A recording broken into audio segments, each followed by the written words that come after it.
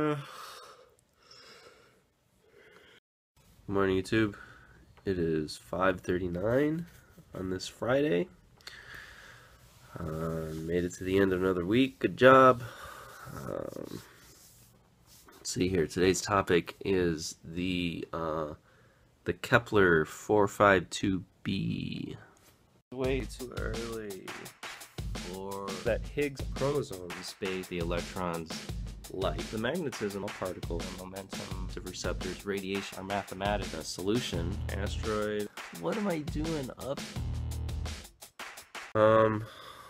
So Kepler452b, this is a planet. NASA made an announcement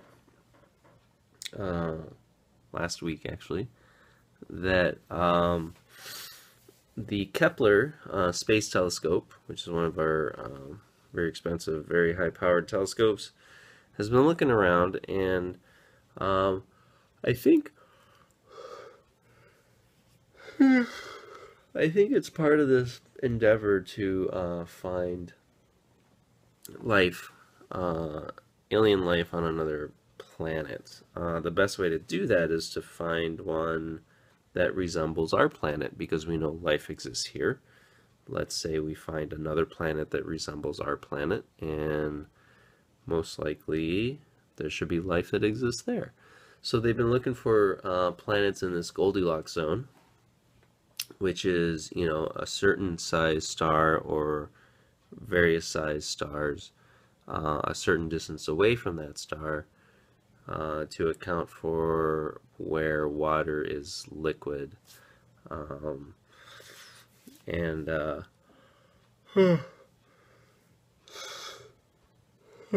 Not too hot that the water vaporizes and not too cold that the water freezes. So in this Goldilocks zone, they've been looking around for these planets, and they've found several, 1,000,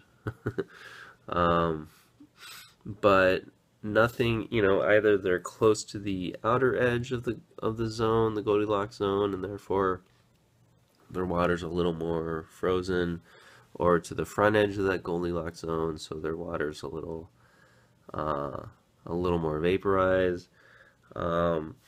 Most, you know, all the planets that we find are sort of at the extremes of that zone, and so yeah, we found one in the zone, but may not be as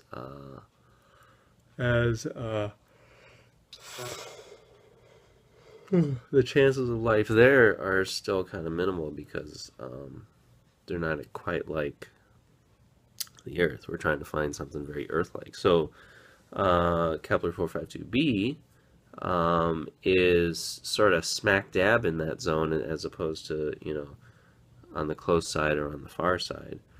And so this is important. The sun that it rotates around is kind of like ours. It rotates at a distance from its sun similar to how Earth is as far away as our sun. What other similarities? So the light intensity is about, it's a little brighter than ours, than the light intensity here, but still fairly close. This planet is a little bigger. The diameter of this planet is 60% larger than the diameter of Earth. That equates to about 5 times more massive. Let's see, what else? You know, not sure if we're not going to be going to visit this place. It's 14,000 light years, 1,400 light years away from us. Still in the Milky Way galaxy, so it's a close neighbor, but still kind of far away. So yeah, so it's actually really exciting to find another planet very similar to ours. This planet has been in its Goldilocks zone, I forget how many millions of years, but longer than the Earth has been around. So there's good potential, good possibility that there is life on this planet. We believe there's a thick atmosphere. It's supposed to have water. It's got cloud cover and whatnot. And so it resembles us so much, and we think it's been there for so long that we do think that, well, we're hoping that there's life on this planet. They're still looking at data, and I'm sure they're going to gather more data to try and figure out, slowly but surely piece together this puzzle to see if there is life there. Um, yeah, I mean, it's kind of cool. It's the first time that we found something so Earth-like. So, again, the others are a bit small. Oh, the number of days in the year, it's similar to our. It's like 2 more days than we have in our year. I mean, there's so many similarities. It's a little uncanny, but and again, we're hoping that that gives us the best chances of finding life there. So that was the big excitement in the announcement. Um, okay, anything else I can say about that? We should be hearing more as they pull more data.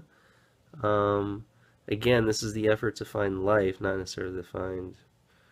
It's not going to be, 5 times more massive. I was thinking about that. I think that means the gravity is going to be about 5 times our gravity.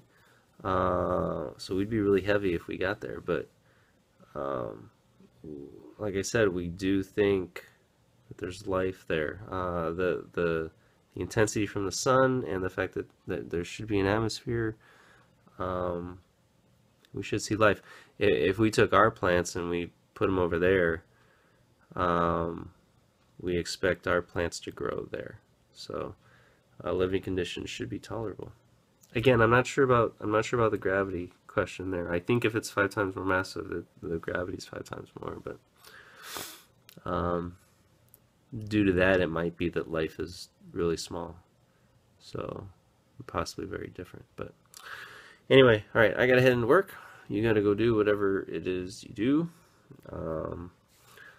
We'll talk to you on Monday. Have a good weekend.